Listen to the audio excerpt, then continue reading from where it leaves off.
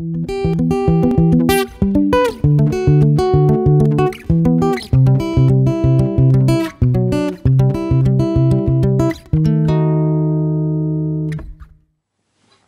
I'm having a look at Two Step by Ed Sheeran. It's an interesting song to play. It's just got this one repeated pattern, and listening to the song carefully, I think it sounds like he's probably looped it. So on the original recording, I think he played the sequence once into a loop pedal and then kept it going for the rest of the song. I don't know that, but it does sound like that. It's identical each time, and there's a little chord at the end which is a bit tricky to get to, and when you watch him play it live or on Instagram and things like that, he doesn't play the tricky chord, he simplifies it. So I think maybe he just looped it once to make it easier and just for continuity, I suppose. Anyway, so the chords, these are based on chords called tenths, and a lot of songs use tenths, especially kind of songs from the last 10 years or so. There's a lot of kind of pop songs that use tenths. And these shapes that we're using are based on tenths. Anyway, just very quickly, the basic chords are E minor, G, D, E minor, C, B minor, C, and then there's an odd chord which I'll talk about separately on the end. So the basic chords are quite simple, and if you happen to know bar chords from the 5th string, they would be played like this: E minor, G, D, E minor again, C, B minor, C, and then the weird chord on the end that we'll get to. And what he actually does is, he doesn't play the full bar, he just plays, say for the first shape, for the E minor, which would be that, he plays this.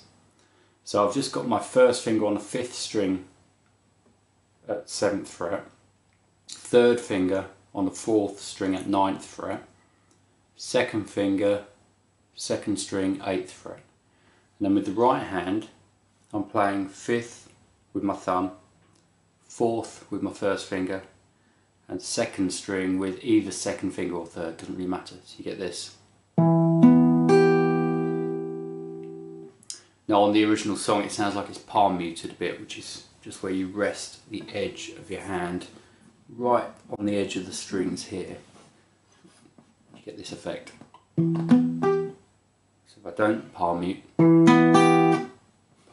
if I go too far that way, it completely deadens the sound, so you have to get that about right.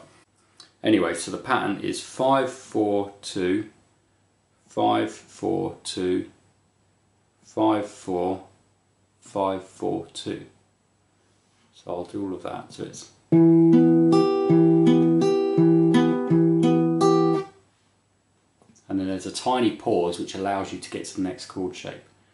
And the next chord shape is a similar thing. We move along to G, which is 10th position. And we've got to change this one from a minor to a major. That shape's minor.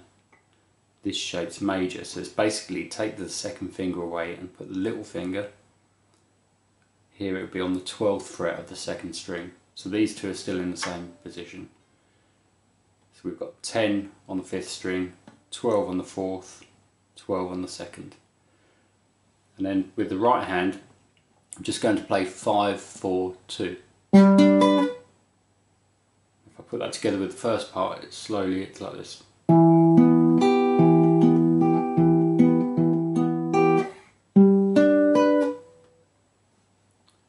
That's G. So from there we move down to D, which is exactly the same shape but 5th and 7th frets, like this. So it's a good idea to do what I did then, keep your fingers touching the strings and just slide back. And don't worry if you hear a squeak as your fingers move. And then here we do the first pattern, the one that we did on the E minor. So it's 5, 4, 2, 5, 4, 2, 5, 4, 5, 4, 2.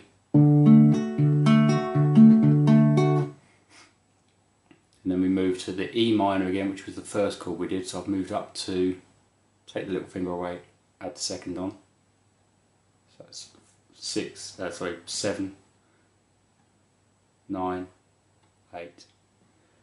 And with the right hand, just play 5, 4, 2. So the right hand's repeating a pattern.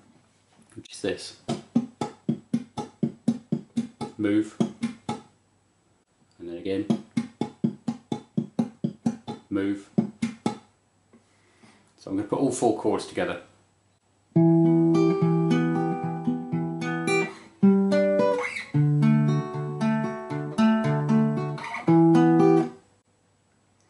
And from there we move to a C chord. Now C is the same as the G and the D because it's major. So it's the little finger one, not the second finger one. And it's at 3rd and 5th frets. So I've got 3rd fret on the 5th string, 5th fret on the 4th string, 5th fret on the 2nd string. And then as before, we do the longer pattern here. And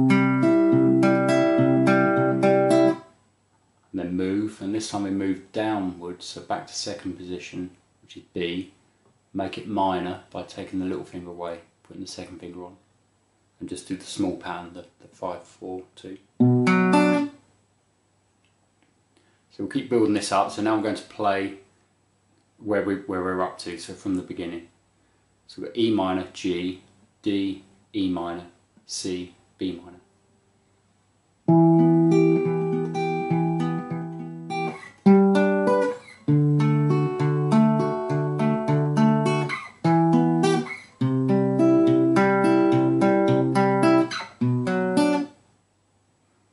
And we're nearly at the end. So then we go back to C again, so back to 3rd and 5th fret. Remember to make it major by taking that away, adding that one. Do the long pattern. Now comes the weird bit. This is an odd chord. There's 2 ways you could kind of interpret this chord. I'd say it's a B7 over D sharp. It doesn't really matter too much what the name of it is. You could see it as a kind of diminished chord, but I'd call it B7 over D sharp. And what we have to do is move up to 6th position. So this finger has gone to 6 on the 5th string. Your 2nd finger needs to play a 7 on the 4th string. Little finger 8 on the 3rd string. And 3rd finger 7 on the 2nd string. So it might be an unusual shape, might not be a shape you're familiar with. And I must admit it's a little bit awkward to get to this one. And in a minute I'm going to talk about what Ed Sheeran does when he plays it live. So this one is different to the others because we've got 4 fingers on rather than 3. So with the right hand we play 5, 4 and then 2 and 3 together like this. So on its own, out of context, it sounds a bit weird, that one. If I put it with the C shape, it's...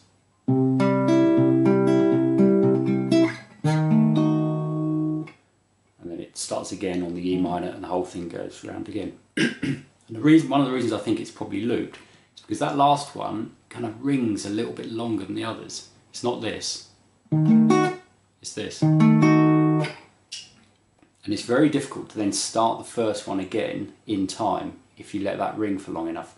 If you were doing this into a loop pedal, the loop pedal does it for you. So that's why I think he's looped it. And also when you watch him play it, I haven't seen any actual live gigs of him with him playing this one, but he put it on Instagram and a couple of other things and you can see what he's doing there. He doesn't play that chord, he does this instead, which is just a D, so like the C we did, D, which was one that was in the song earlier. I think that sounds a bit boring compared to this. But if you want to make it easier, you can do what Ed Sheeran does and go. But I personally think it sounds nicer this way. But it's definitely harder to get to.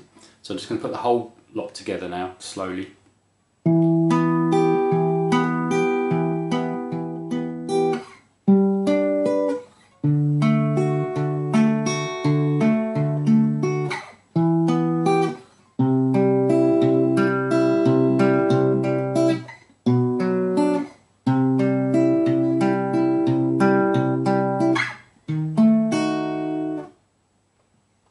And that's it for the guitar in this song.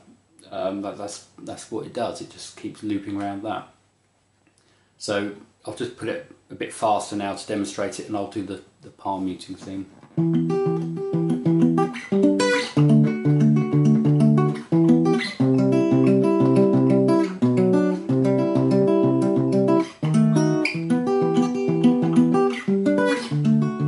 And so on. So that's it. So quite a nice one to play. Very similar to lots of other songs in terms of the shapes that we're using. I won't go through examples now, but there are a lot. Take my word for it. There's a lot of songs that use these kind of shapes, and the picking pattern is a typical kind of Ed Sheeran style picking pattern. So yeah, I hope that that makes sense. And any questions on that, please put them in the comments. And if you've got any other suggestions for songs you'd like to see lessons on, then just let me know. Okay, thanks.